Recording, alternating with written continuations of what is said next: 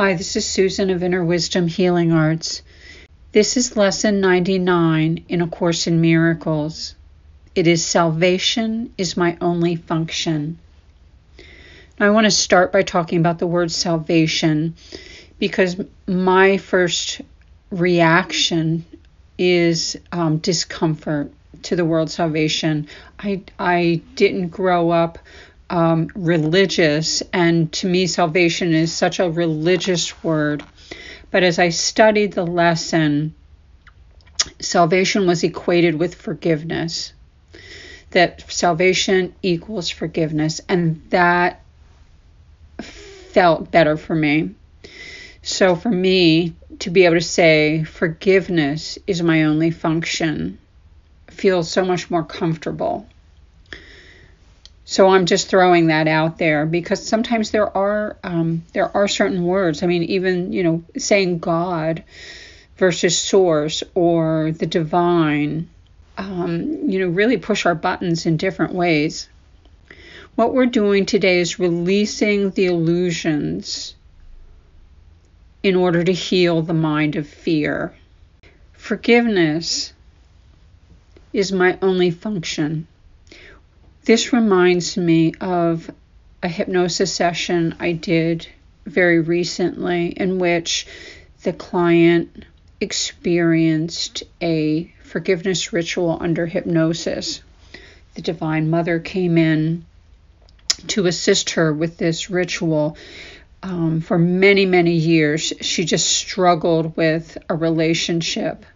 One of the tools the Divine Mother gave her was to say namaste. This person was showing up in her dreams.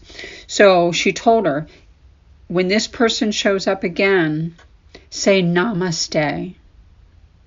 And it makes so much sense. I look at this lesson and I go, of course, because namaste is one soul is recognizing the divine within another soul. And that is forgiveness. It's moving beyond the ego. And that's exactly what we're doing here. We're releasing the illusions. What this lesson tells us is there is only love. Everything else is an illusion. There is only love. So we could say, namaste. That's right. We recognize the truth within everyone. We're connected to everyone and everything. We're moving into a state of non-duality. That's what we're practicing. So you literally could take this lesson and throughout your day acknowledge the divine within everyone. Would be a wonderful way to do today's lesson. And also meditate on it and see, how does that feel when you sit with that? I know for me, I really experienced it in my third chakra, right? This is third chakra being, how do I feel about myself? Forgiveness, can I forgive myself? Just be present. Accept that Source's will for you, Source's desire for you is happiness and peace, not a world of pain and destruction and suffering. That might feel really hard to believe. And often we're keeping ourselves in that cycle because of self-punishment. Can you forgive yourself? Can you believe and accept that there is only love here for you?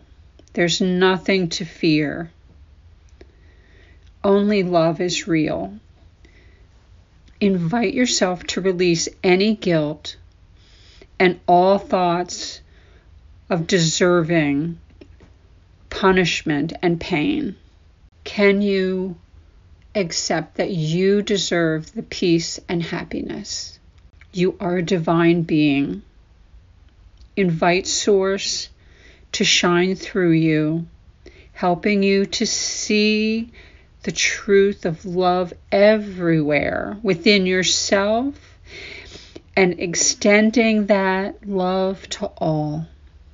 We're all one light. Thank you for joining me on this journey.